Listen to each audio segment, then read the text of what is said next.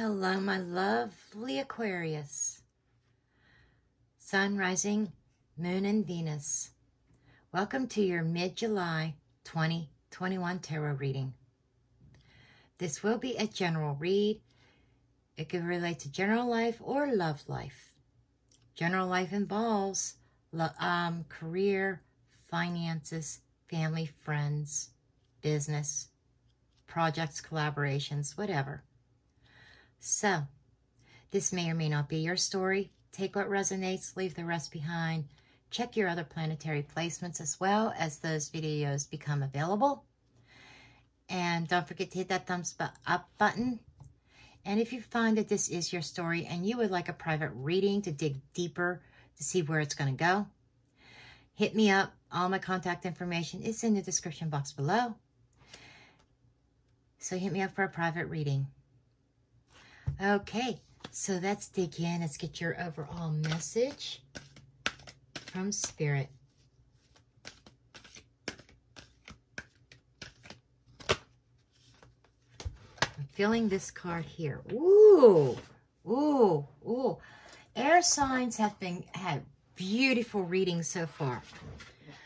You've got eternal love, happiness, harmony, fulfillment. Wow, Aquarius. There's the rainbow after the storm.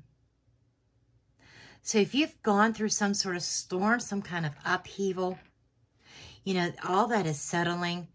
The rainbow of promise is that that storm is over, that you got the sun out, everything's bright, happy, contentment. It looks like you're finally moving in to happiness. You're finally finding it, Aquarius. So, let's dig in.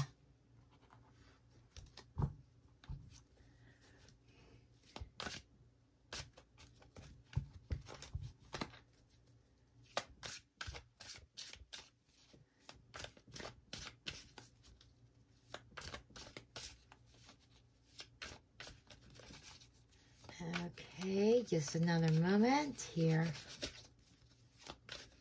Yeah, Spirit has spoken and said that you've had a really rough time of it, Aquarius, whoever this is for. But the storm has passed.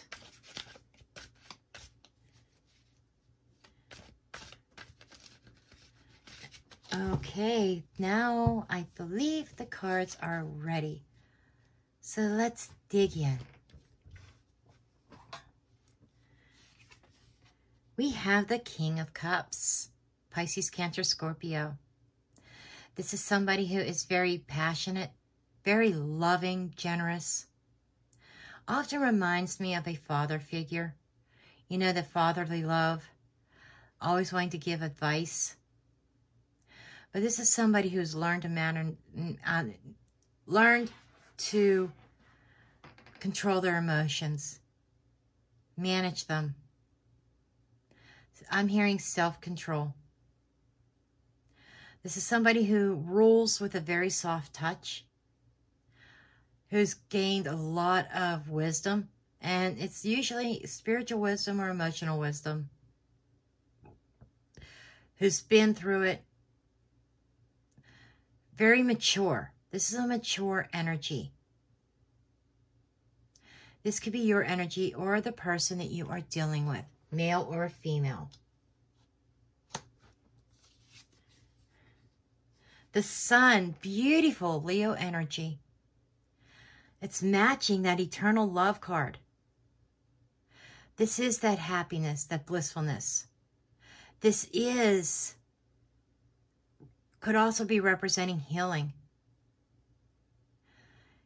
It's like if there was something that you've gone through emotionally, this is a time of healing. But it's like feeling, somebody may make you feel alive again.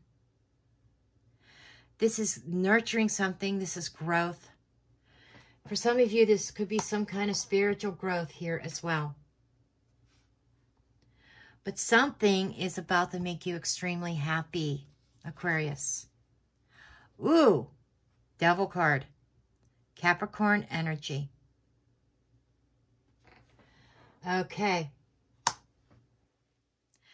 There is so much positive energy here, but there's also a negative Nelly. There's somebody negative in the scenario as well. Somebody who would love to see you fail. Somebody who wants to bring you down. This is kind of like, I feel, a heads up message that you are on the right path. Okay, you're going in the right direction. Don't let somebody else tempt you or steer you wrong. Don't let anybody else distract you. Because whoever this other person is that wants to distract you, they definitely do not have your best interest in mind. Okay? They're not looking out for you. They're looking out for numero uno one, for themselves. There's a very selfish energy here. And jealousy, I'm hearing. Somebody could be jealous of your success, jealous of your happiness. How could they find somebody and I can't? Or how can they leave me for somebody else? Well, you know, asshole, if you would have treated me right, I wouldn't have been looking. I wouldn't have been looking, been finding somebody else, right? That's kind of the attitude there. But it's like, don't let them try to put your sun out. And then we have the Five of Cups. So, this is definitely that jealous attitude. This is definitely somebody being negative, looking at the glass half empty instead of half full. Somebody wants drama. Somebody wants to cause some kind of upheaval. They don't want to see you happy. I'm hearing misery loves company. And my guides are saying, do not give in to this energy. They are going to try to derail you, throw you off course. And if you allow them to, you may sit in the energy of regret and remorse. Why did I allow that person to interfere? Why did I allow that person to get to me? You got to stand strong. They could try to pull on your emotions. King of Cups here could be saying, maintain your emotional composure. Keep grounded. Don't allow them to get you worked up, because you are moving in the right direction. You are moving towards true love, true happiness and contentment. And when you move towards spirit also, when there's a spirit connection, the devil doesn't like that. The devil wants to do whatever he can to tempt you, to pull you in a bad direction, a wrong direction. So you kind of have to be mindful of that. King of Swords. So we do have two kings here.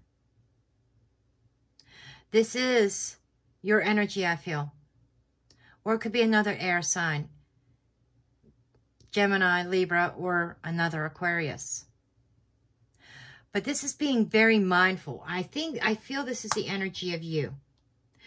Being very mindful of this person. Being very alert. Being conscious of it. And taking what they have with a grain of salt. This is you being pure at heart. As long as you are pure at heart and you stay very focused on your own happiness in the direction you are currently going,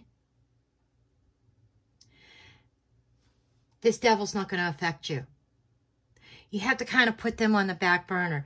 I feel that the devil energy, or is these Three of Cups here? The loss. Maybe they are trying to make you feel bad for going in another direction, leaving them in the dust. And I'm feeling like a very narcissistic energy from this person. There was an unhealthy connection that you knew you had to get away from. And as soon as you do, they kind of leave you alone. But once you start feeling happy and being in a different mindset, finding love, then they want to come in and throw a monkey wrench in it. I don't see you having it, Aquarius. You're going to be very focused and very decisive. You know where your happiness lies. You know what you need to do. And you are being very decisive. It's like your decision's final. They may be using trickery to try to get to you. Just saying, they may be very strategic. You know, this King of Swords could be representing both you and the devil as well. In that they are using, being very deceptive in their strategies to get your attention. But the other side of the King of Swords is, it's like they're sitting in the King of Swords reverse. You're sitting in the King of Swords upright. So you need to be very mindful of what their intentions are, that there is hidden motives. Eight of Cups. You know, being decisive and walking away from this devil energy. Absolutely. Not partaking in their drama, in their sob story, and moving ahead towards your happiness and contentment. Wow. Wow. Under the deck, we have the High Priestess. Because your intuition, intuitively, you know that you can't trust them. They have kept secrets from you in the past. And I say this a lot. It's one of my favorite sayings. A leopard doesn't change its spots. We could even switch it up and say a zebra doesn't change its stripes. Okay? But intuitively, you know. And you are being guided in another direction. You're trusting your instincts and intuition. Sorry, I keep getting this call that keeps interrupting me. Anyhow,